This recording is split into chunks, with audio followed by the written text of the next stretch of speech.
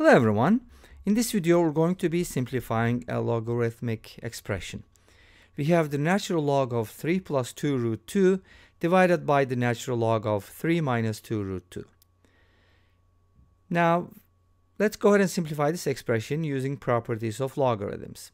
I'm going to go ahead and walk you through the solution and then show you the property that I used for this problem as well as prove that property. Okay.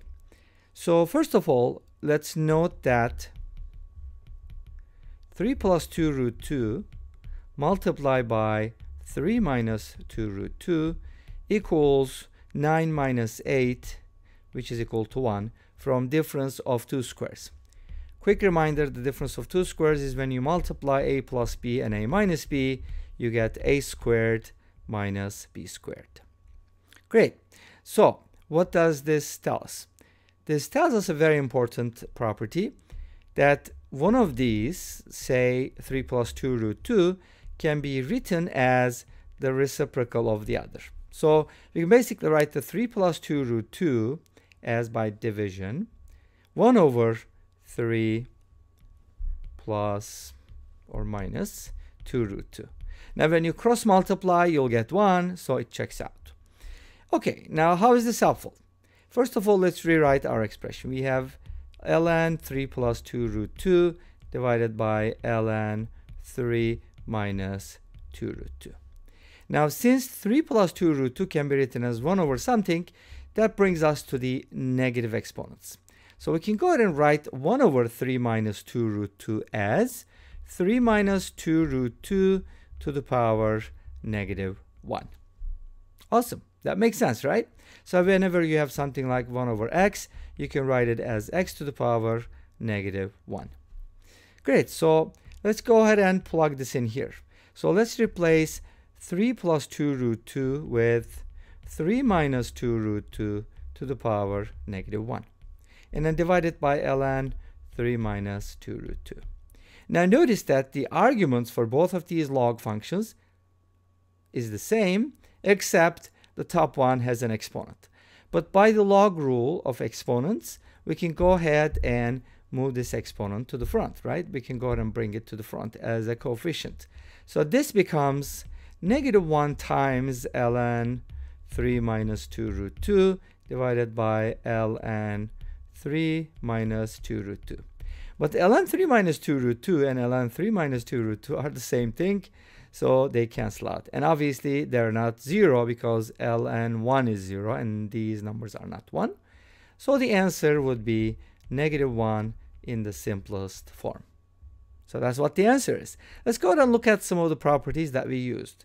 For example, we used a property that looks like this. If you have ln a to the power x, then you can write it as x times ln a. Make sense?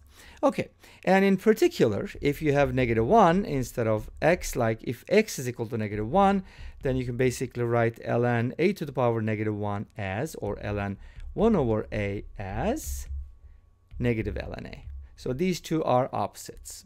Okay, now let's go ahead and prove the first property. Second one is just a special case. So how can we prove that ln a to the power x is equal to x times ln a? We're going to use substitution here. Let's go ahead and use substitution. I'm going to go ahead and, set ln a equal to something first. I'll start with that. So let's go ahead and set ln a equal to z. ln a equals z. Now what does this imply? By definition of logs, this is base e. This implies a equals e to the power z. Make sense? Okay, great. And let's go ahead and set this equal to another variable, like ln a to the power x. I want to set it equal to y. Okay, great. Now let's see what happens. We have a equals e to the power z, right? And from here, by using the definition of logs again, we get e to the power y equals a to the power x. Okay, now we have two equations. The first one is a equals e to the z. The second one is e to the y equals a to the x. That kind of looks complicated, but don't worry about it. Here's what we need to do. We are trying to find an expression for y. So let's go ahead and use the first one here. Let's replace a with e to the power z. Okay, so this becomes e to the power y equals e to the power z to the power x.